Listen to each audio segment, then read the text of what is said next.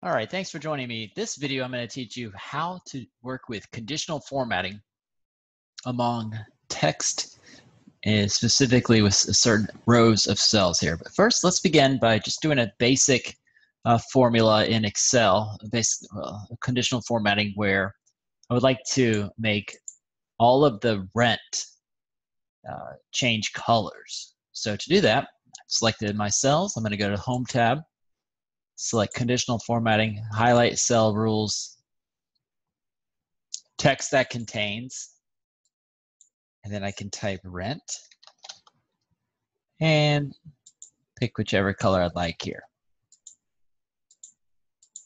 Okay, and as we look at those, you'll see that if I were to type rent over top of an existing one, hit enter, it would change like that, okay? Now what if you wanted to, let me clear those out here, clear rules. What if we wanted to highlight the whole row if it equals rent? All right, now to do that, we would need to make a selection of the entire data set.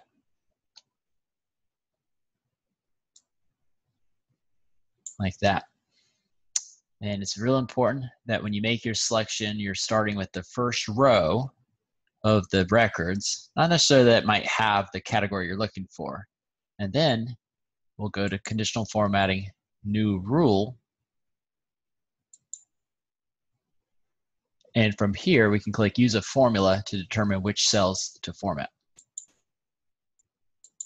So I'm going to start off and I'm going to type an equal sign,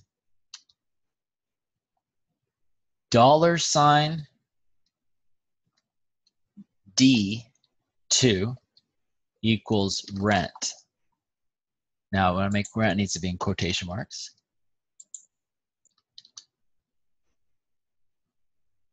And what that's saying there is, look at the D cell, lock down the column D, but have the row 2 go down, down, down. Format.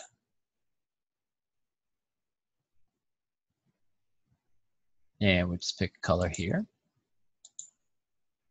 Oh, that's the font color. I meant to do the fill color.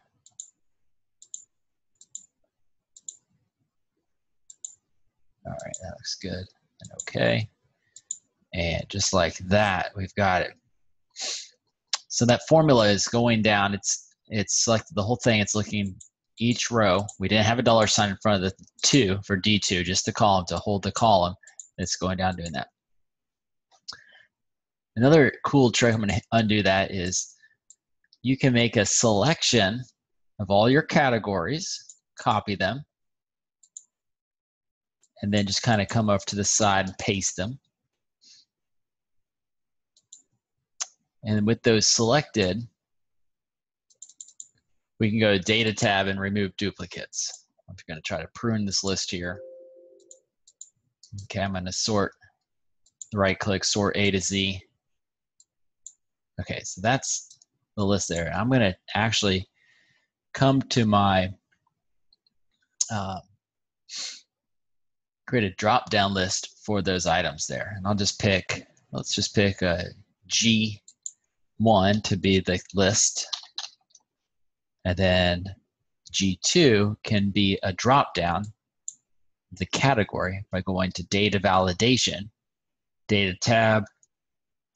You've got the data validation here, data validation, choose a list. The source will come from these items here. And notice the in-cell drop-down.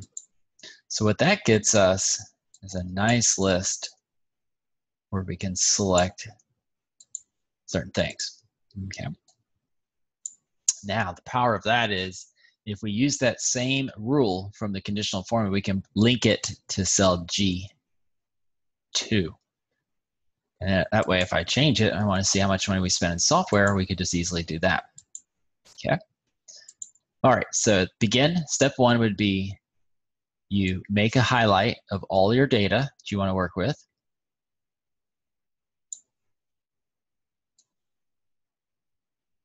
Step 2, go to the Home tab, click on Conditional Formatting.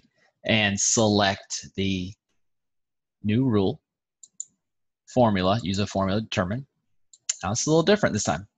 This time we want it to be equals $G, $2, whatever it is that you're going to have that drop down in, equals, and then we'll link it to D2, but I just clicked on it, so now I'm going to go ahead and remove the $sign from the 2 there. Format. Then OK. OK. And then we are almost done. If I were to hit the drop down and change it to software, see all the software that's going there. So you can see this very powerful way to generate conditional formatting for troubleshooting on a certain category. It comes off your list there. Hey guys, thanks for watching this video on Excel using conditional formatting to format a row of data that matches a certain text condition. If you'd like to stay tuned for future blog posts and resources, or go check out the archives, just head on over to my website at sequentiasolutions.com/blog will get you my blog entry, and /books will get you books that I recommend. Thanks.